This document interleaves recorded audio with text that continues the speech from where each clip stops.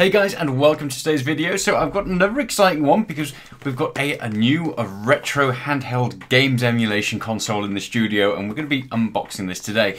So this is the Anbernic RG351V, and I've seen quite a lot about it, and one thing that I really liked is that it comes in the same sort of style as the old classic and coloured Game Boys, so that vertical format.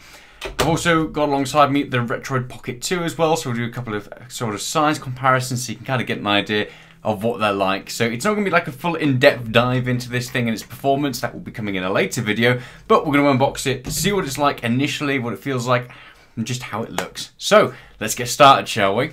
So first thing in the unboxing, it also comes with this sort of hard fabric case, which is, it's a nice little touch.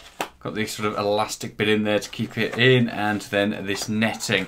Now, box-wise, very simple, just literally a plain white box. A little bit of a description about the device as well, so built-in Wi-Fi online sparring. That's new to me. So it is a 1.5 gigahertz quad-core processor. Comes with 1 gigabyte of DDR3 RAM, 64 gig of memory, 3.5-inch display, which is 640 by 480, and it's an IPS display, and a 3900 milliamp battery. It does support a memory card as well, which you'd expect for something like this. It just makes getting games on and off this a lot easier. So I have managed to hold off and not unbox this until I actually got to the video, so let's pop it open. Oh, it's got the old sort of Apple dropout. Here we go. So, ooh, kind of weird foamy bit. Now I opted for the wood finish on this one, so it's like a false wood, and that's just because it looked really interesting, but you can pick it up in different colours, so you can pick it up in sort of like the classic retro console colours, and just something that doesn't look quite as unique as the wood. Now included in the box you get a USB Type-C cable to USB Type-A, so obviously handy for charging. Screen protector in there, which seems to be kind of classic with these things, and randomly a 64 gig memory card just kicking about in the box, which could very easily go missing. It's not in any sort of plastic or anything else like that. There are some screen wipes as well, and then the sort of like little console booklet just giving you a bit more information about it, and I guess how to get games and stuff onto the device. Okay, so the bit that I have been eagerly awaiting. Let's pop it open and see what it's actually like. Ooh, it feels quite heavy actually. Straight away, that feels a lot heavier than the Retroid Pocket. Yeah, a little bit heavier, at least by feel. And ooh, oh, I really like that. See, when I unbox this, I do like, the Retro Pocket 2 is a really nice device. It's almost like a mini Nintendo Switch, just obviously being able to play retro games instead. It feels nice in the hand, quite lightweight, quite well made, but this feels just kind of at first hold really solid. Now that wood finish, obviously that's going to be an acquired taste. Some people are going to love it, some people are going to absolutely hate it. It looks and feels fantastic. Now on this device, so you have at the bottom here, you've got the headphone jack. You've also got two USB Type-C ports on the bottom there as well. I believe one is for data transfer and one is for charging. So again, that's quite handy to have. It seems a little bit overkill, but I guess if you're going to have it docked or something like that, and you also want to plug it into an external device, then that is there. It's quite slim on top because you've got the triggers as well, which is just a nice touch. So even though it is this old Game Boy-esque type handheld vertical format, you've also got your triggers just on the inside, and you've got 4 triggers in total, so you have your L1, L2 and R1 and R2 as well, which is a nice little touch. Now on the front here we have all of our buttons as well, and there's no funky colours, it's just literally black buttons, and just kind of have a feel. I mean, that D-pad feels pretty solid, and so do you sort of like your A, B, X and Y buttons. They all have a good decent click. Now this little analog stick here, again, a nice touch if you're going to be using sort of a more modern emulator, and it has an L2, L3, whatever it is, so it actually clicks in. One thing that I really disliked about the Retro Pocket 2 is the fact there is no L3 button there, whereas this actually clicks in. So that's nice for certain emulators are going to, you know, benefit from that. You've also then got your select and start, and then, of course, your speaker as well. Like I said, this feels really, really nice, and it looks fantastic. The screen actually looks really big. It's a lot bigger than I thought it was going to be. It seems bigger than the Retroid Pocket 2. So let's power it on. Hopefully we've got some charge, because otherwise this is going to come to a very disappointing pause. Oh, one thing I forgot to mention as well. On the sides, you have your power key, an R key. I'm assuming it's like a reset button. Memory card slot, which already has a memory card by the looks of things. This must have like the operating system. Yep, so memory card slot there. And then you have a second memory card slot as well. So if you want to have 2 lots of storage, you can do. And I guess that's, again, is quite handy. You'll be able to kind of hot swappable different games around. So let's power it on. Please have some charge.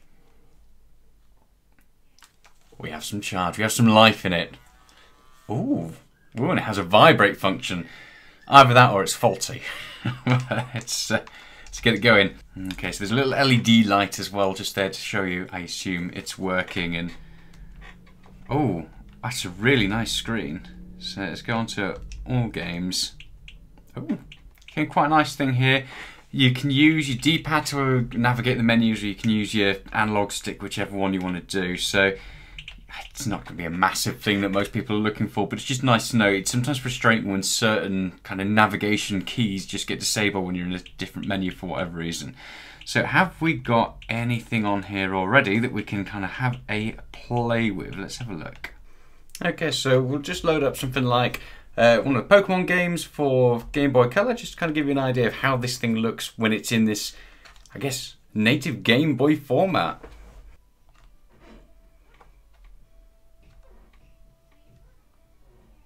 There we go, so that is a Pokemon Crystal running. Obviously you can use your D-pad on this, and then you can use your little joystick. Now, one thing that was really confusing me when I first started playing this, just to kind of get an idea of it before shooting this part of the video, is you've got this function key just here. So if you want to be able to do additional things, you can hold that down, for example, and then pressing your L2 will speed up the game.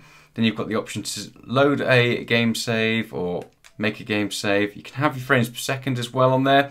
But if you want to get out of this and go home or load up your settings, it's your L3 and your function key as well. And here you've got different options for the emulator that you're currently using, the ability to obviously start recording, streaming, go home, rewind, all of that is in there as well. So you can fidget about to your heart's content. Like I said, I kind of got stuck when I first did it and I had no idea how to get out of the emulator.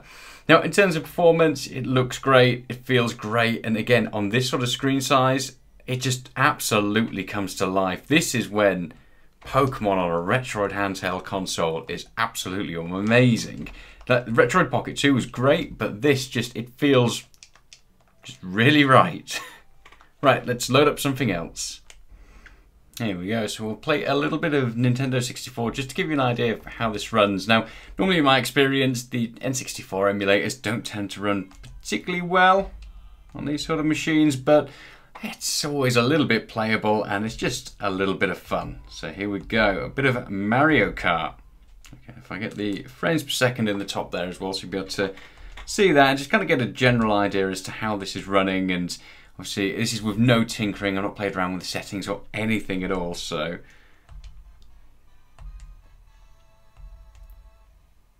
don't even know how to play this game. How do I go? Oh, there we go. Oh! So actually, surprisingly playable. So when we played on the Retroid Pocket 2, it was a bit of a mess. There was a lot of stuttering when it came to, when it came to the N64, but this, and I know obviously this is literally just one game and there's going to be other things for us to try as well, but actually it's keeping a pretty solid 60 frames per second and it's very playable. This screen really suits this type of gameplay, and I didn't really know what to expect when I ordered this, and I just figured it might be a little bit weird compared to something like the Retroid Pocket 2, but actually I am really impressed with how this looks and how good quality this screen looks.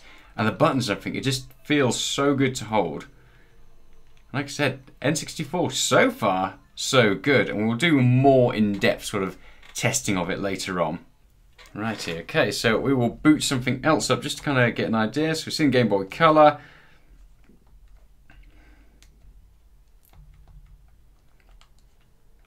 So let's try out a bit of Sonic the Hedgehog on the Mega Drive because, of course, why wouldn't you? And then we will skip on to something like the PlayStation 1 just to get an idea of how that looks and how it runs on this sort of device as well. Ah, having flashbacks to my childhood right now. And again, running pretty much as I'd expected to. I didn't have any doubts that something like the Mega Drive wouldn't run well, but this looks great. And this screen, again, just really suits it surprisingly well. Oh, almost.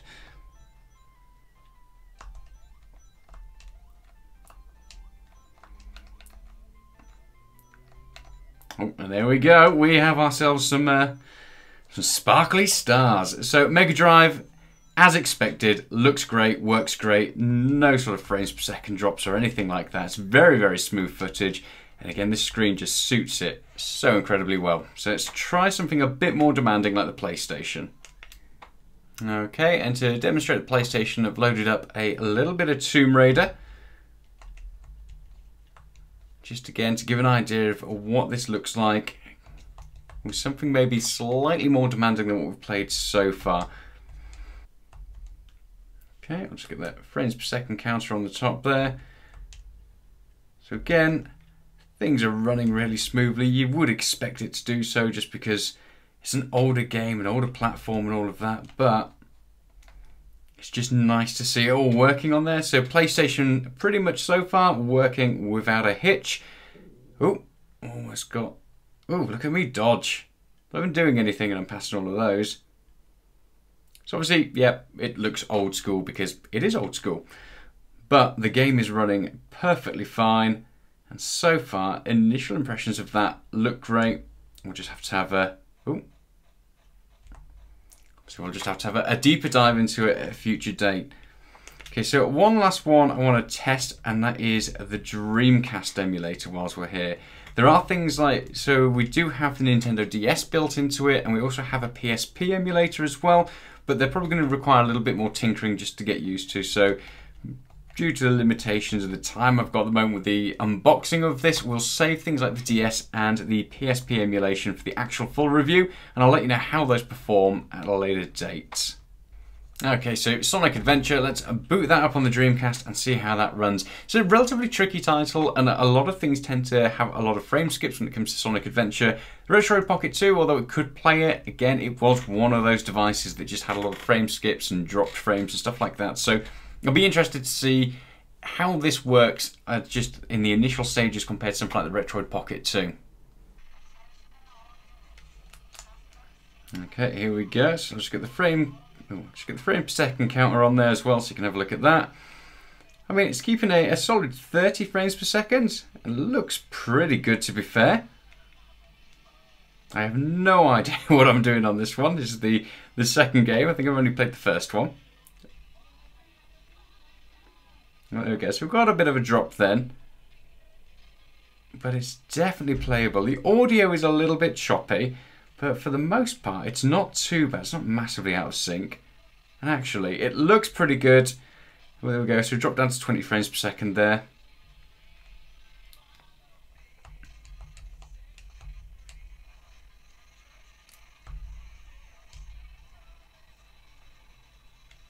So definitely a playable experience. Be interesting to see how it works on other titles as well. Oh, here we go. I can move around a little bit more.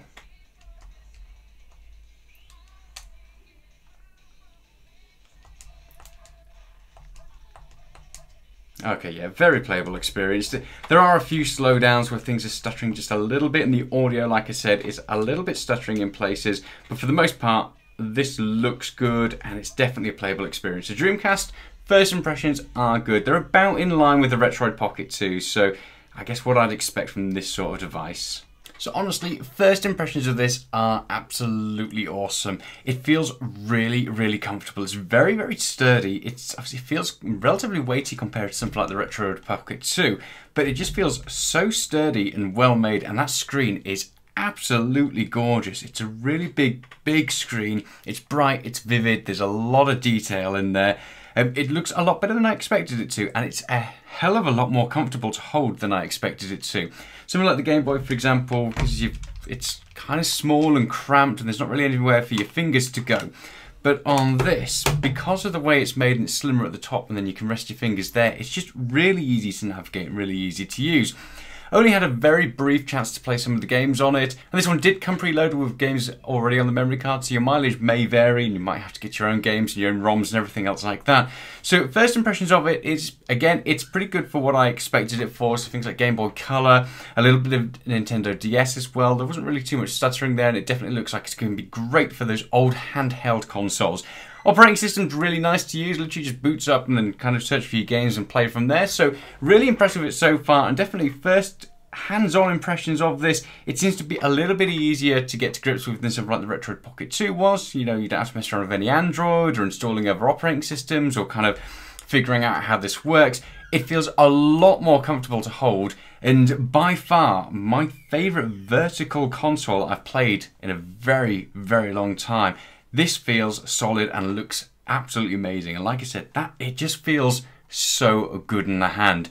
So make sure you hit subscribe, because we will be doing a more in-depth review of this in the future as well. Once we've had some actual time to play with it, we'll assess how it works and how the emulation is. So by the end of this, we're going to do a comparison between these two devices. We're going to see if we're going to keep the Retroid Pocket 2 or we're going to be keeping the RG351V.